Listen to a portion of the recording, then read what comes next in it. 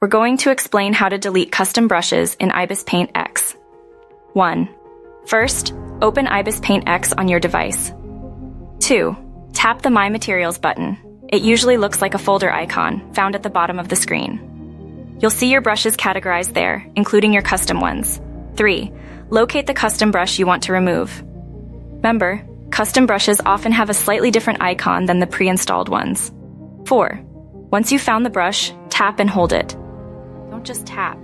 You need to hold your finger on the icon. 5. A small menu will appear. It might have options like Edit or Delete. 6. Tap on Delete.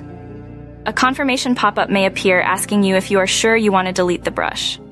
7. Confirm the deletion. The brush will be permanently removed from your My Materials list. 8.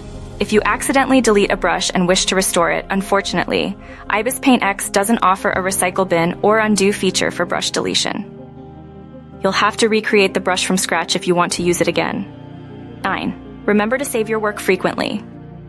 10. If you have many custom brushes, consider organizing them into folders for easier management within the My Materials section.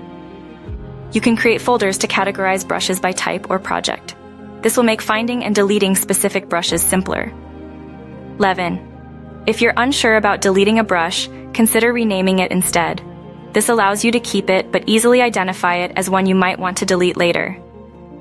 You can rename a brush by tapping and holding it, choosing Edit, and then renaming it in the text field provided. 12. If you face any issues or difficulties throughout the process, ensure that your Ibis Paint X app is updated to the latest version. Outdated versions may have slight variations in the user interface. This will help avoid any confusion.